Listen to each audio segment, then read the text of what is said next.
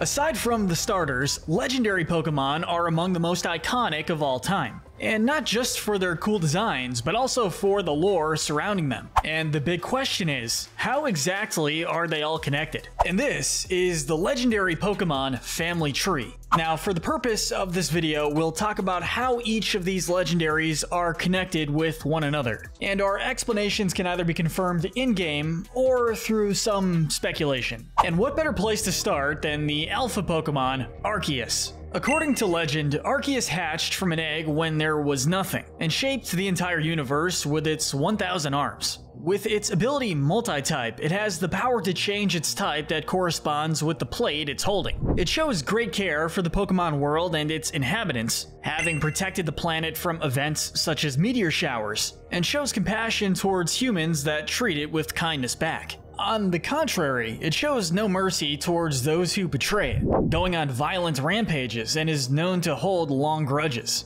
Because of its godly status, it has been worshipped in the Hisui region for millennia, with its nickname the Almighty Sinnoh being the basis of what Hisui would later be known as. Off to the side is the new species Pokemon, Mew. Mew is playful and childish, but at the same time harbors high intelligence and is quite resourceful and adaptable, being able to disappear at will. It's likely for this reason as to why so few people have actually seen it and why it was declared extinct for many years. In fact, it's believed to have been plentiful in numbers in the past. It wasn't until scientists discovered DNA of it in South America. Yeah, South America. It's actually mentioned in the Pokemon Mansion on Cinnabar Island. That confirmed it to still exist. Mew has unique DNA coding, making it able to transform into any Pokemon and use any move. And speaking of DNA, it has been said to contain the DNA of all Pokemon, with some scientists believing it to be the ancestor of all species. Though this is a bit curious considering Arceus created the entire universe,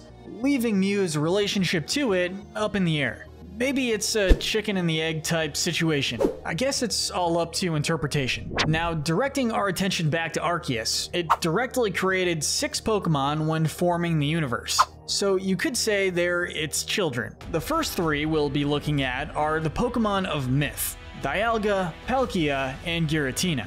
Dialga has power over time, being able to warp and travel through it. It's said that time began moving when it was born, and it flows every time its heart beats. Palkia, on the other hand, has power over space, being able to warp it, travel to faraway places and other dimensions, and even destroy it. A proverb states that its birth created the world sky, and it's said that space becomes more stable every time it breathes. Both Pokemon have the power to create new universes by themselves or with each other. The Diamond and Pearl clans in the Hisui region worship Dialga and Palkia respectively, referring to them as, quote, the Almighty Sinnoh. Meanwhile, Giratina, representing antimatter, was banished to the Distortion world by Arceus for violent behavior. It's said to gaze upon the old world from its home in the Distortion world, which is the reverse side of the Pokemon world. Once holding a massive grudge against Arceus, it was willing to fight against it alongside Volo. After being defeated by a child from the future, it changed its ways and now helps to protect the universe from threats. All 3 Pokemon of Myth have origin forms that they retain in their home dimensions, or when holding their respective orbs, which are thought to be their true forms. Now onto the other trio that Arceus created, the Lake Guardians, Uxie, Mesprit, and Azelf, all thought to have hatched from the same egg. They each gave humans key abilities to survive. Uxie gave humans knowledge, Mesprit emotions, and Azelf willpower, and they can take these abilities away from those who disrespect them. After their creation, they went to live inside caverns at the bottom of Lakes Acuity, Verity, and Valor respectively, hence their title of the Lake Guardians. The trio is also capable of creating and destroying the Red Chain, an item that's able to take control of Dialga and Palkia, and they have the power to calm one of the 2, but not at once. With emotions being a big trait of theirs, we can deduce that the Eon siblings, Latias and Latios, are related to Mesprit in some capacity. The 2 are highly intelligent and capable of understanding human speech. They are highly sensitive to the emotions of people and can sense them via telepathy. Latios can also turn invisible, while Latios can fly faster than a jet by tucking in its arms. Upon Mega evolving, both can reach speeds of Mach 4. Now going back over to Dialga, it is highly possible that it has a relation to the time travel Pokemon Celebi, if its category name wasn't obvious. Celebi serves as the guardian of Johto's Ilex Forest, always wandering across time and is said only to appear in peaceful times. When it disappears into the forest, it's said to leave behind an egg it brought over from the future, and grass and trees flourish in these forests it appears in. It's thought that as long as Celebi appears, a bright and shining future awaits. Now, a huge slew of legendary Pokemon come from space and can thus be likely traced back to Palkia. The first and most significant of these is the sky-high Pokemon Rayquaza. Rayquaza has lived for hundreds of millions of years in the ozone layer, feeding on the likes of water particles and meteoroids. Every time Kyogre and Groudon have clashed, it has come down and calmed them. It's also able to Mega Evolve and doesn't need to hold a Mega Stone in order to do so. In Hoenn, Rayquaza is seen as a savior by the Draconid people, having performed the world's first Mega Evolution to save the region from Kyogre and Groudon's fighting, and they built the Sky Pillar in its honor. The second most significant Pokemon of this group is the gigantic Pokemon Eternatus. Eternatus came from an asteroid that landed in the Galar region around 20,000 years ago,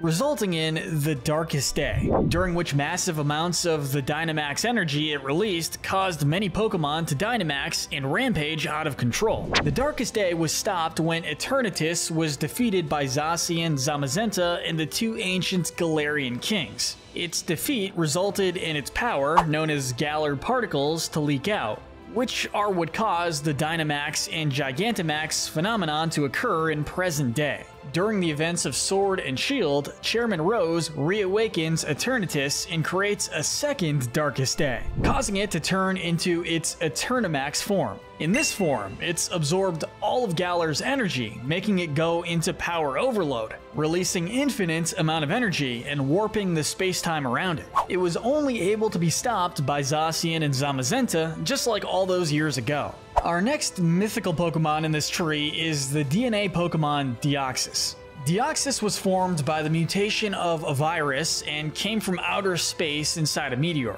It's highly intelligent, with its brain being the object in its chest, out of which it can shoot lasers. Other than its normal form, it also has attack, defense, and speed forms, which it can transform between when exposed to special meteors.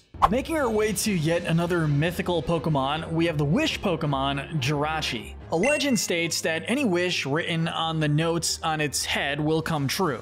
It will only wake for 1 week every 1,000 years by the singing of a pure voice. When asleep, it's enveloped in a tight crystalline shell and has the ability to fight even without awaking. And also of note is a marking on its belly, which when it's opened contains a third eye. From the stars to the moon. Next we have the lunar Pokemon Cresselia, representing the crescent moon and the maiden that created the Milky Way. Cresselia dispels nightmares, and those who sleep holding its feather are guaranteed to have happy dreams. But on the opposite end, and completing this section of the tree, is the pitch black Pokemon Darkrai. Active during nights of the new moon, Darkrai has the power to lull people to sleep and make them dream, giving them nightmares. That said, this is not done with malicious intent, as it's merely a defense mechanism used to dispel people and Pokemon invading its territory. The nightmares caused by it can be stopped by giving the individual afflicted with them a lunar feather from Cresselia. Okay, so let's start off a new section of the family tree with the sea Pokemon Kyogre. Kyogre is not only believed to be the personification of the ocean, but the creator of the ocean itself. It also controls the water and expanded the seas, and can cause torrential downpours. It has the ability to go through primal reversion and change into what is said to be its true and original form. Whenever it encounters Groudon, the two clash in a battle for supremacy, just to always be calmed by Rayquaza. Because of its deep sea connections, the diving Pokemon Lugia likely has a direct correlation to Kyogre. Lugia is an extremely powerful controller of storms. If it flaps its wings, it can cause a storm that lasts for 40 days. and even simply a light flutter can blow apart houses. Because of how strong its powers are, it chooses to live in the deep sea trenches. And Lugia is the leader of our next Pokemon, the legendary birds Articuno, Zapdos, and Moltres. Articuno has the ability to control ice, creating blizzards by freezing moisture in the air. Zapdos has the ability to control electricity, creating lightning by flapping its wings. And Moltres has the ability to control fire, creating flames when flapping its wings. The three also have forms in the Galar region. Whether they're separate from their Cantonian counterparts or they simply take these forms when they enter Galar is unknown. Regardless, they show up in the Crown Tundra every few decades to come eat fruits at the Dyna tree. Articuno gains psychic powers to keep itself airborne and fire beams to freeze enemies solid. Zapdos has become nearly flightless, able to run at speeds of over 180 miles per hour, and perform kicks able to destroy dump trucks. And Moltres has become sinister in nature, letting out flame-like aura that can consume the spirit of any creature unlucky enough to be on the receiving end of it, leaving them as burned-out shadows of themselves. With strong weather being a part of Kyogre's nature, it can be deduced that the forces of nature, Tornadus, Thundurus, Landorus, and Enamorus, are connected to it. Tornadus and Thundurus create windstorms and thunderstorms, respectively, which are able to blow away houses and create forest fires. Landorus is able to calm the two and fix the damage they cause by helping crops grow, giving it the nickname the Guardian of the Fields. In a similar vein, Enamorus signals the rise of spring whenever it appears, giving it the nicknames the Herald of Spring and God of Spring. Its love was said to give rise to fresh life. All four forces of natures have vastly different looking Therian forms, which are thought to be their true forms. With its connection to spring, the gratitude Pokemon Shaman has a possible correlation to Enamorus. Upon winter's end and people giving thanks, Shaman appears and covers the land with flowers, and the flowers all over its body bloom when it's hugged. It delivers gratitude and is able to dissolve toxins in the air, making a once polluted land become covered with flowers. When exposed to the Gracidia flower, it turns into its sky form and gains the power of flight. Strong feelings are also a big part of the Melody Pokemon, Meloetta, and the Victory Pokemon, Victini. The melodies that Meloetta sings are able to control the feelings of people and Pokemon that hear them, and have inspired many famous songs. When it uses the move Relic Song, it can transform between its aria and pirouette forms at will. Meanwhile, Victini shares the unlimited amount of energy it creates upon touching someone, making their body overflow with power. It's said that a trainer with a Victini will always win. With 80% of the seafaring Pokemon Manaphy's body being made of water, it's almost definitely a creation of Kyogre. Manaphy was born on the cold seafloor and possesses the unique ability to bond with any Pokemon. It swims a long distance to return to where it was born and has the nickname Prince of the Sea. Manaphy is also able to lay eggs that hatch into the Sea Drifter Pokemon, Thione, although the relationship between the two is still unknown. And to be honest, not much is known about Thione in general, other than the fact that it drifts via a flotation sac on its head, in packs, and like Manaphy, also returns to where it was born. And that ends that portion of the tree. Starting off this next section is the continent Pokemon Groudon. Groudon is the polar opposite of Kyogre, where it's said to be the personification of the land and the creator of the world's continents. It creates intense droughts that can evaporate water and cause volcanic eruptions, which, when summoned, can create land. And just like Kyogre, it's able to go through primal reversion and change into its true and original form. And the two have fought whenever they've encountered each other, just to be quelled by Rayquaza. But up next is the other legendary associated with continents, the colossal Pokemon Regigigas. A legend states that Regigigas towed the continents with ropes and can form whole other Pokemon in its own image using inanimate objects. It was later deemed too powerful, so it was sealed away in the basement of the Snow Point Temple. And that brings us to the very Pokemon Regigigas created. The legendary giants, Regirock, Regice, Registeel, Regieleki, and Regidrago.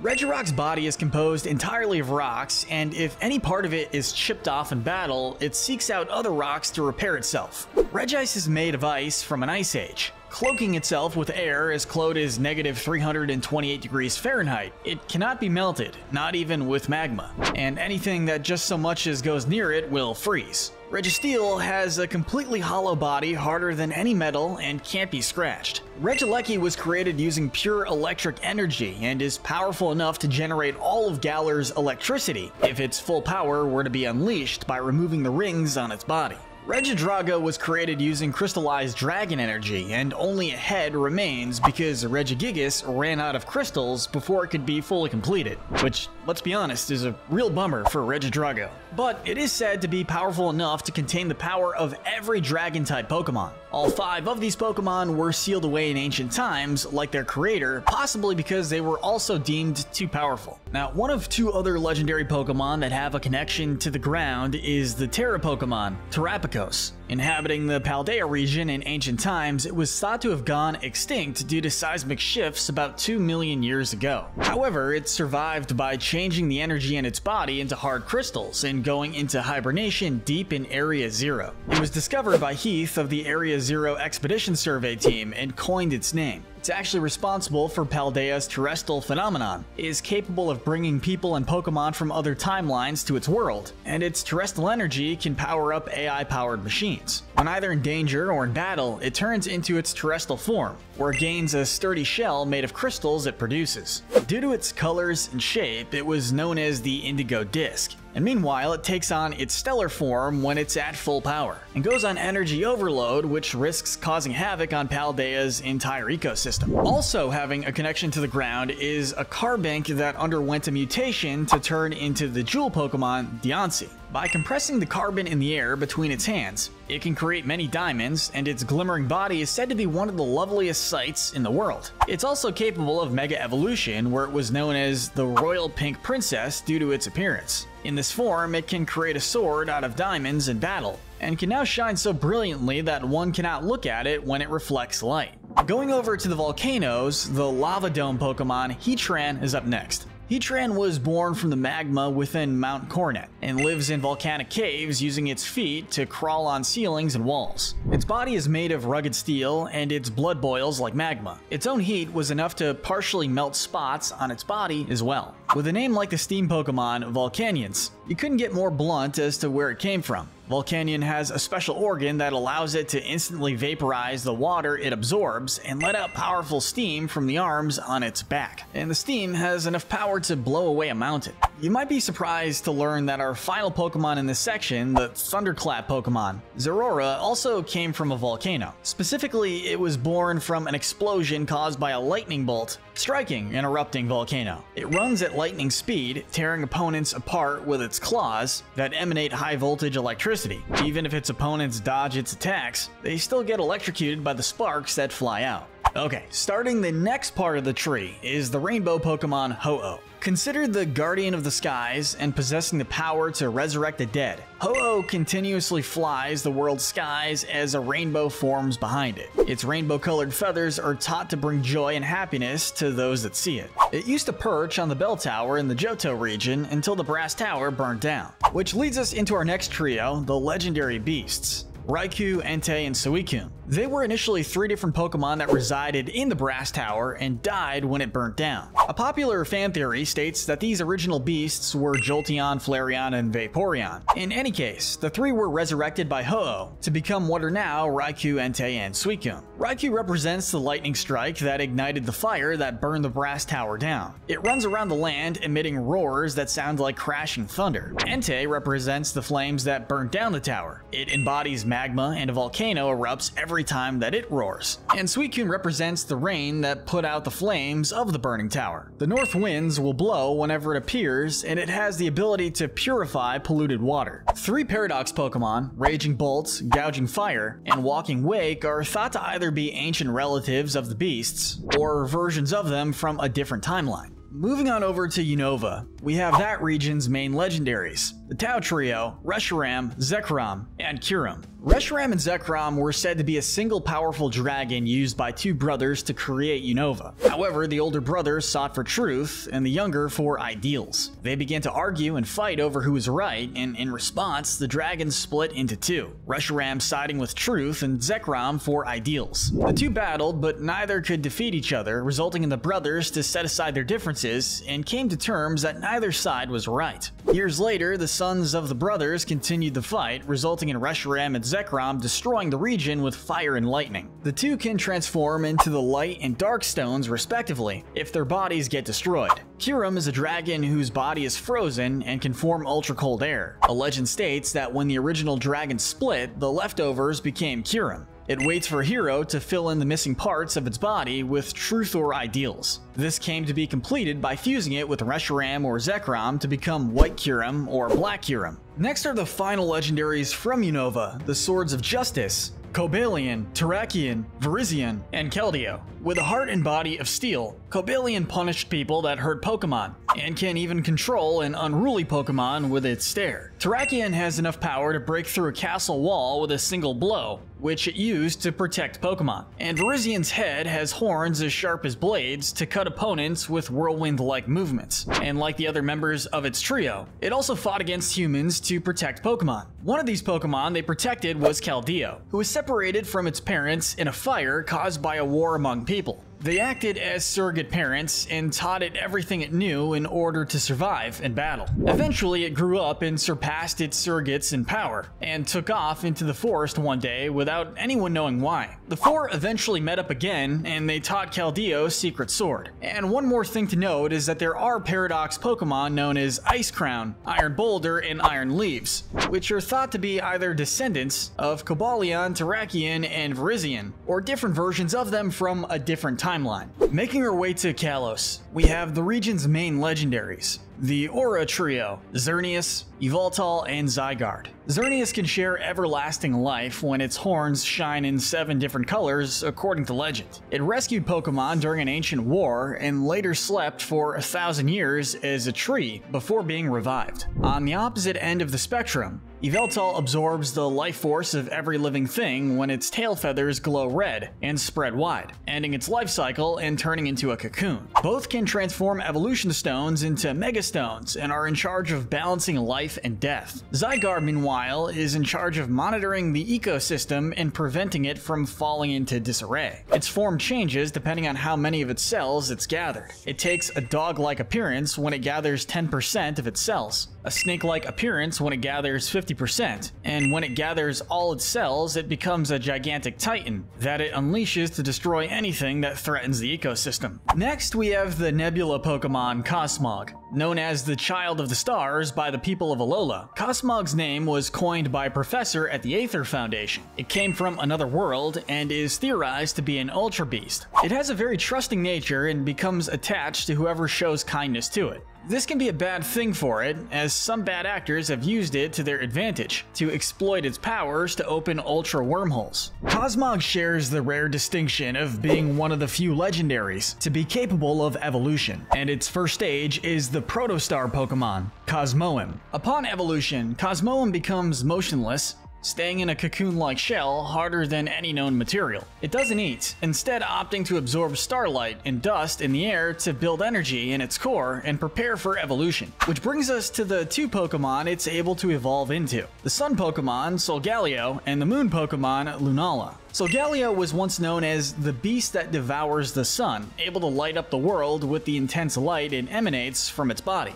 Lunala, known as the beast that calls the moon, is able to devour light and turn the world into darkness. Both can also create Cosmog and travel through ultra space, with the residents of Ultra Megalopolis using them as ride Pokemon. And connecting the duo is the Prism Pokemon Necrozma. Hailing from Ultra Space, Necrozma once gained the ability to give light, but lost the ability after ancestors of the Ultra Recon Squad injured it in an attempt to steal its light. This light is the aura that surrounds a trainer and Pokemon performing a Z-move, and the area that surrounds a totem Pokemon. Being in an incomplete state, Necrozma is in constant pain and searches for light to turn back into its original form. Because Solgaleo and Lunala are composed entirely of light, they are frequently hunted down by it, and confused into either one of them to become its Duskmane or Dawn Wings form. If it collects enough light and Z-power, Necrozma turns back into its original true form, Ultra Necrozma, a massive dragon made entirely of pure light energy.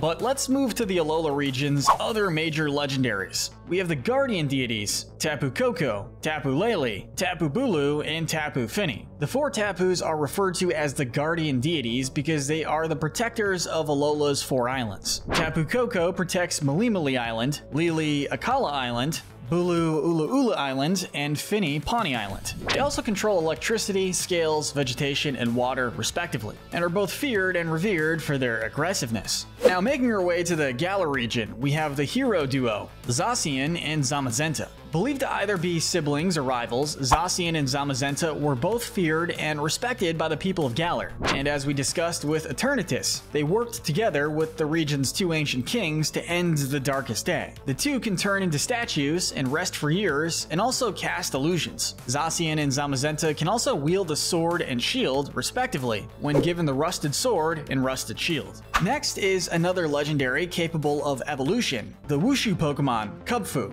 Referred to as the secret armor of the Isle of Armor's Master Dojo, Kubfu used to help people on their travels according to historical texts. Through special breathing techniques and intense focusing, it can create fighting energy thanks to a unique organ in its body. The types of moves it masters determine the form it evolves into. And that evolution is the Wushu Pokemon, Urshifu. Urshifu's appearance, style of battling, and personality is different depending on which form it takes. Single strike style Urshifu battles without holding back, often going for a one-hit KO with its signature move, Wicked Blow. Its Gigantamax form is known as the embodiment of rage, and it's said that its shout will rid the world of evil. Rapid strike style Urshifu, on the other hand, likes to observe the opponent's attacks while dodging, later using its signature move, Surging Strikes, to overwhelm them with multiple strikes. Its Gigantamax form keeps a perfect one-legged stance while taking the lives of those that are evil with a single glare. Moving on over to the Crown Tundra, we have the King Pokemon, Calyrex. Known as the King of Bountiful Harvests, Calyrex brings yearly harvests to the Crown Tundra, and is said to have been the King of Galar in ancient times. It has the power to heal wounds, and is one of the few Pokemon to possess the ability to speak in the human language telepathically. And it can also tame its 2 steeds to regain its full power. And these steeds are the wild horse Pokemon Glastrier and the swift horse Pokemon Spectrier. Glastrier has great physical strengths and destructive power that it uses to forcefully take anything it wants. It emits extremely cold air generated in its body from its nose and hooves, and while it can't move particularly fast, it can freeze the ground and slide across the ice. When tamed by Calyrex, it can create cold temperatures up to -508 degrees Fahrenheit, and becomes able to run up to 7 days and 7 nights.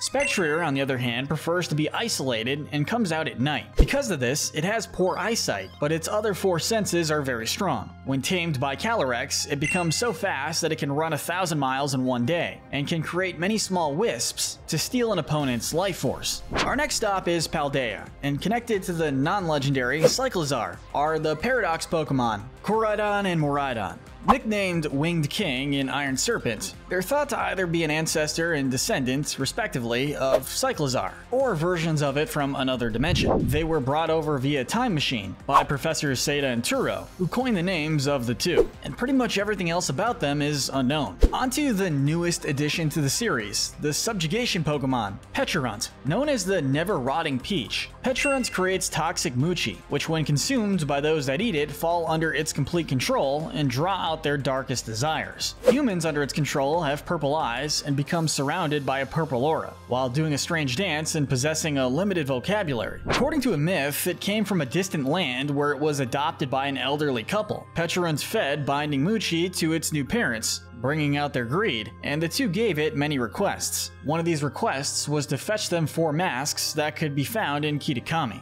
Petulant recruited 3 Pokemon for help in its quest, known as the Loyal Three: Okidogi, Munkidori, and Fezandipiti. The small and weak Okidogi went to Petulant wishing for strength. The slow and dim-witted Munkidori approached it wishing for cleverness, and Fezandipiti, who had short, dull feathers, turned to it wishing for beauty. Petulant granted their wishes, but at the same time binded them with its toxic chain. With its newfound control over them, it used the 3 to help steal the masks. The masks, which belonged to the masked Pokemon, Orgapon and its partner, Okidogi and Fezandipiti, snuck into their cavern while the 2 were away, stealing 3 of the 4 masks, with the last being protected after Orgapon's partner fended them off. Orgapon went after them, with the Loyal 3 losing their lives in battle, and Petulant being knocked out and sent rolling away in its shell. Orgapon would become vilified by the people of Masui Town, thinking the Loyal 3 had died protecting their village from an evil ogre, hence how the 3 got their nickname. The first in a string of mythical Pokemon that don't seem to be connected to any other Pokemon is the mischief Pokemon Hoopa. Hoopa in its confined form is a troublemaker that can use its loop to send anything to faraway places. This loop can also warp space, which is even more realized in its unbound form, which is said to be its true form. Here, it's able to bend dimensions and steal anything it wants on a much bigger scale. A legend states that it once was greedy enough to carry off an entire castle to steal the treasure located inside. Up next is the Gloom Dweller Pokemon Marshadow. Marshadow was a myth for a long time because it never appears in front of people, instead choosing to conceal itself in the shadows of others. While doing so, it copies their powers and movements, eventually becoming stronger than those it imitates. The rogue monkey Pokemon Zarude is next. It lives in dense forests, with the other Pokemon fearing it due to its very aggressive nature. The vines on its body become nutrients in the soil when they tear off, helping the plants grow. One special Zarude, called Dada, left its pack to raise a human child, donning a cloth that it used to comfort it. The last Pokemon we'll be going over before we get to our final section is the Hexnut Pokemon Melton. Melton melts particles of iron and other metals, using them to form its body of molten steel, and it also eats those metals. Melton live as a group, and eventually one that is strong enough will absorb all the others and evolve into the Hexnut Pokemon Melmetal. Melmetal came back to life after being dormant for 3,000 years and was worshipped in ancient times for being able to create iron from nothing. Its body has hardened due to evolution, but it's still in a liquid state and has flexibility, especially in its arms, which are said to deliver the strongest punches of all Pokemon. At the end of its lifespan, it will fall apart and rust, becoming reborn as Melton. Melmetal also has a Gigantamax form, which can send out electric beams that can vaporize an opponent in one shot. Now, finally, we've decided to dedicate the last part of the family tree to the legendaries that were created by humans. The first of these are the Treasures of Ruin: Wo-Chin, Chin-Po, Ting-Lu, and Chi-Yu. While not entirely created by humans, the treasures that are their true forms were brought to life via the negative emotions of people in ancient times. Wo-Chin was formed via the grudge of a person punished for writing a king's evil deeds on wooden tablets that make up its shell. It drains the life force from vegetation. Chin-Po was created by the hatred of people who got killed by the sword that it holds. It can control 100 tons of fallen snow. Ting-Lu was formed via the fear poured into a vessel that makes up its antlers. It can split the earth open with massive fissures that are 160 feet deep. Lastly, the beads that make up Chi-Yu's eyes sparked many conflicts, and the envy that emanated from those conflicts created it. It controls flames that burn as hot as 5,400 degrees Fahrenheit. Making our way to the Aether Foundation, we have the synthetic Pokemon Type Null. Type Null was created as part of the Beast Killer Project, a project started to create a Pokemon that can successfully defeat the Ultra Beasts. It was developed with cells from every Pokemon type, with the intention of giving it the ability to replicate Arceus, calling it the RKS system. This made the Aether Foundation name it Type Full. 3 models were created, but they all rejected the RKS system and went berserk. The three then got reinstated by special helmets and became permanently cryogenically frozen. Because the Beast Killer project was deemed a failure, Type Full was given its current name. Gladion later freed one of the Type Null and befriended it, hoping to find a way to break its helmet and give it the ability to use the Arceus system. He would eventually be successful, and Type Null would evolve into Type Full, which he renamed to Silvally, the synthetic Pokemon. Now with the Arceus system activated, it can change its type that corresponds with the memory it's holding, just like Arceus and its plates. Staying in Alola, we have the artificial Pokemon Magearna. Magearna was built by a scientist 500 years ago, where it was gifted to a king's daughter. It donned a pattern similar in coloring to a Pokeball on its body, but over time, the color deteriorated and it turned gray. It has a sphere on its chest called the Soul Heart, which is its true life form. It can understand human speech and perceive the emotions of people and other Pokemon. Our second to last legendary is the Paleozoic Pokemon Genesect.